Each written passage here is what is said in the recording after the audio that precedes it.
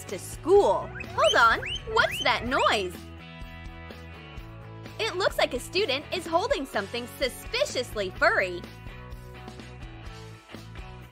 What are you hiding? Oh, it's a guinea pig! Why would you hold it under your arm when you can put it into a special backpack? Trace a plastic semi-sphere on an old backpack. Carefully cut out a circle and hot glue the semi-sphere inside.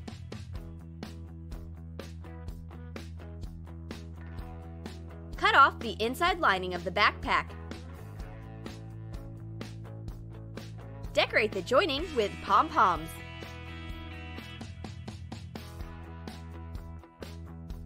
Drill holes for ventilation.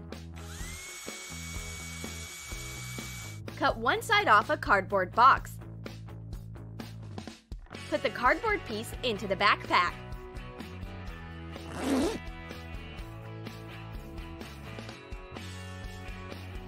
The guinea pig is having a better time in the backpack. Climb into your portable home, little guy. It has a panoramic window. Now that's way better.